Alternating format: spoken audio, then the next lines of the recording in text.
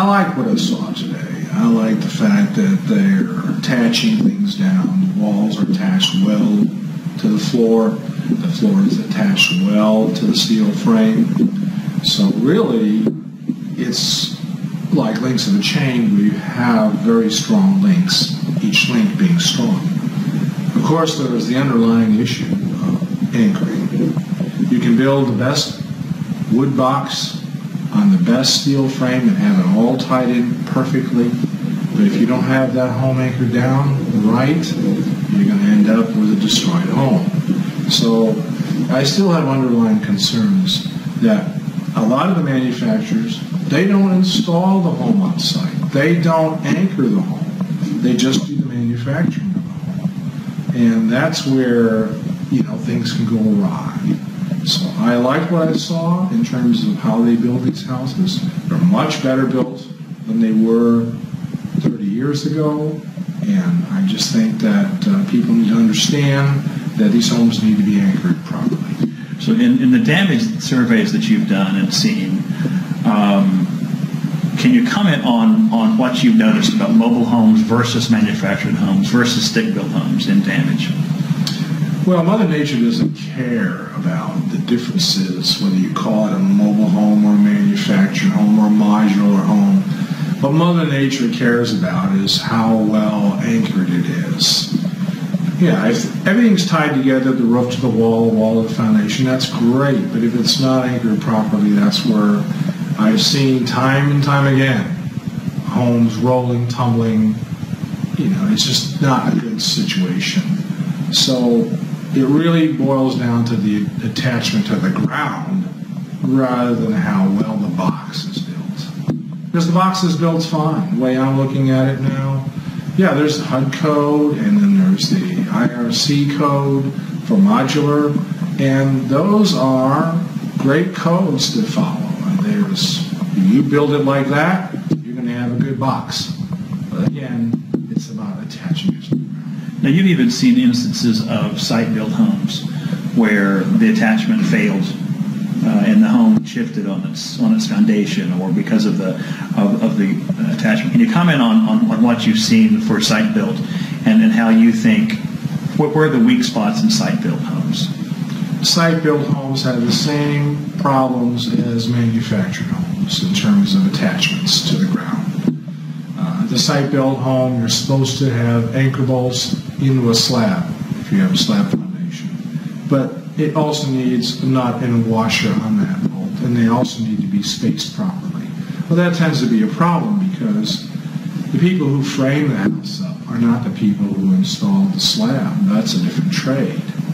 And they're supposed to put in anchor bolts, the people who pour the slab. Well, they don't know what the framing is going to look like. They don't know what wall is and what a doorway is. So sometimes I go out there and I see an anchor bolt standing in the middle of a doorway.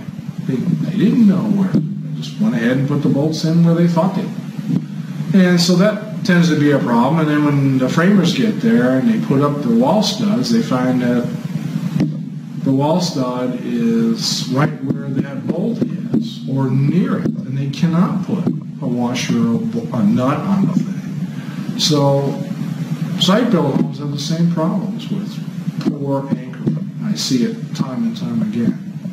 If a site-built home is on a pier and beam foundation, it's even worse because those homes are essentially not anchored. So they do not perform well at all in windstorms, tornadoes, hurricanes. They just don't do well. Is there a concern, let's say that there is a home that is properly anchored, that doesn't have the skirting around. Does the skirting have any wind protective function in the wind load of a manufactured house if it's properly anchored? No, skirting does not have any wind resistance or impart any wind resistance to a manufactured home. The skirting is actually the first thing that goes away in the windstorm and then allows wind underneath the home. And if you get the wind strong enough, they can start lifting that home and rolling it. So having air flowing underneath the home is not good when winds get high.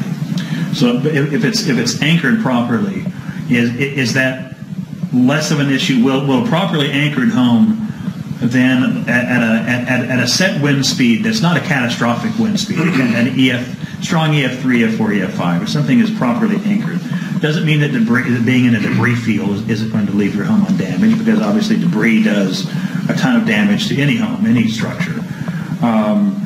If it's properly anchored, getting wind underneath it, does that keep it from lifting because it's properly anchored? When you say properly anchored, we have to understand that that has a limit. That limit is depending on the local codes. If it's in an area where you have a 90 mile per hour, 3-second gust as a baseline, that's at 33 feet. You bring that on down, that's going to be in the 80, 85 mile an hour range. That's all that really installers need to do, is to resist 3 seconds of that wind speed, and it can still get labeled properly anchored. You can still have a destroyed home on a properly anchored home. Because winds get high, you have flying debris. I preach all the time that your home is only as strong as your neighbors, so you may have the best anchored home in the entire city, but if you're in a neighborhood of poorly built homes, your house is going to get all that debris and knock it down. So, in this, going back to, where was my question going to be? Anchoring debris. Attachments. A lot of people are tempted to hire outside contractors then to come in and put attachments, like carports, Carolina rooms, things like that. Is that a problem that you're seeing in homes that have had attachments put to them, causing damage when the home itself may have withstood the damage itself? I've seen on countless occasions manufactured homes getting into trouble when there are attached carports or sunrooms. Because when the carport leaves, it is attached to the roof of a manufactured home, it tears off that roof or part of it. The same for sunrooms. When a sunroom collapses, that's flying debris, breaks windows in the manufactured home, can open up the roof of a manufactured home. And again, once you get that roof compromised, the wind damage can be progressive and take the entire roof off, and then water gets in on the inside and destroys everything. So attachment is my second greatest concern. Anchoring being my first greatest concern. Attachments to the home are my second greatest concern. So, so are you saying that kind of knowing from your experience and then seeing the ways that you're manufacturing is basically on par with most site-built homes as far as manufacturing quality, structure? That's less of a concern as opposed to the anchoring, the attachments, and then being in someone else's debris field because they simply didn't do their job. Well, today's strict HUD requirements make these homes well built for that particular home. It, again, doesn't talk about anchoring. What it does is say, is this house put together properly? And they are. And you look at it, you see it, how they're all attached. It's inspected by officials who either will accept it or reject it. So you better build these houses. If you're in HUD, you better make sure that they are passing the HUD. Did you know much about the new anchoring standards that apparently are relatively new to the industry? I know of various anchoring systems. There are in-ground systems. There are on-top-of-ground systems. And I know how homes should be anchored. And it depends on the soil conditions, and you have to have a penetrometer to go ahead and measure the pull-out capacity of that soil. Otherwise, if you just screw in any kind of auger anchor into the ground, you have no idea really what the pull-out strength is.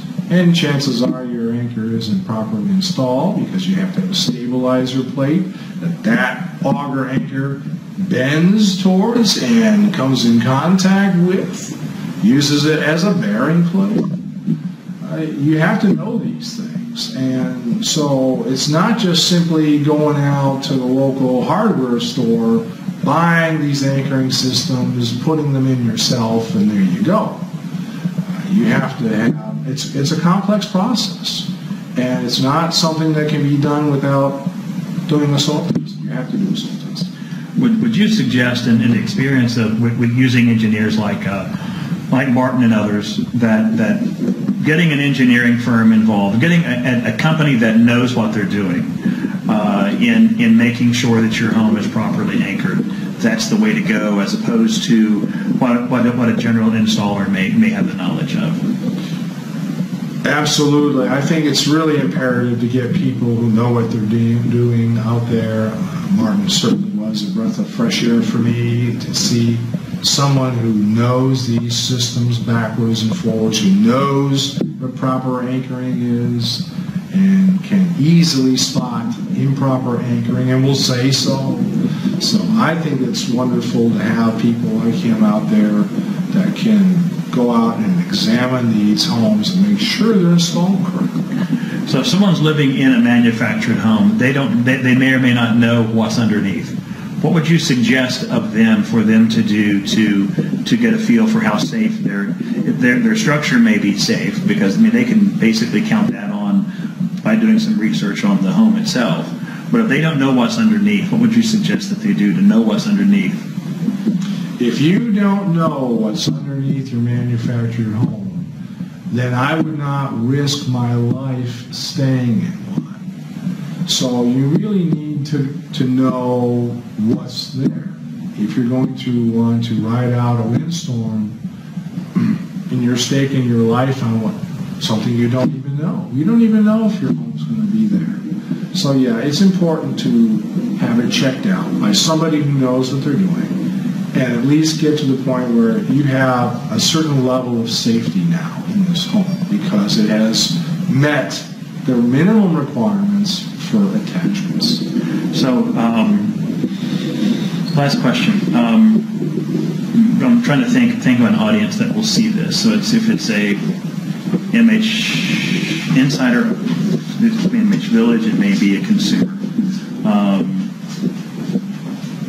So if someone is, as a consumer, considering a manufactured modular home as an option versus a site built, what things overall would you have them keep in mind as they're looking at that and as they're determining where they're going to put it? You know, I've spent my entire 40-year engineering and meteorology career on preaching my good old motto, which I'll say over and over again: anchor it down or it ain't around.